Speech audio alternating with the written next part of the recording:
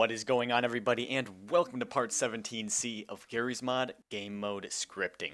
In today's part, we will be actually utilizing this use function here and actually making this ammo dispenser give us ammo when a user clicks on it, or when a user uses it. So first thing we want to do in our initialize function, we want to do something called set use type. So set the use type like so, and we want to do simple underscore use. And again, this will make it so it only calls this use function one time per click. So they click the use button, gives them ammo, unclick it, click it again, it'll give them ammo, and so forth. And I will show you the default for this as well in just a second. But for now, let's go into our use function and actually have this give some ammo. First thing we need to do is get the ammo type of the current weapon the player is holding using local ammo type. We want to set this equal to the activator, which is the person activating or using the entity. So activator colon get active weapon. Oops, there we go. This will get the current weapon they are holding.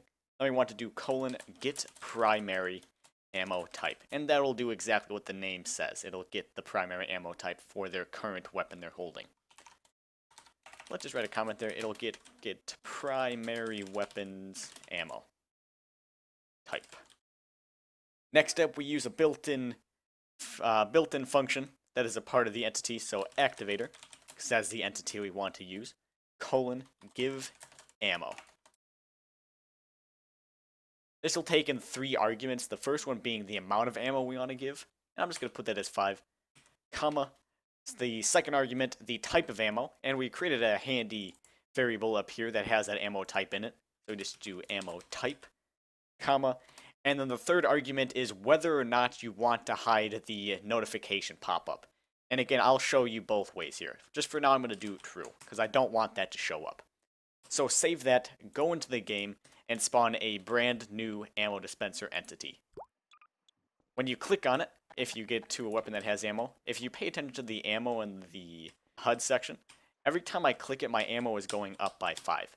And as you can see, if I hold it down, nothing happens. It only does it when I unclick it and click it again.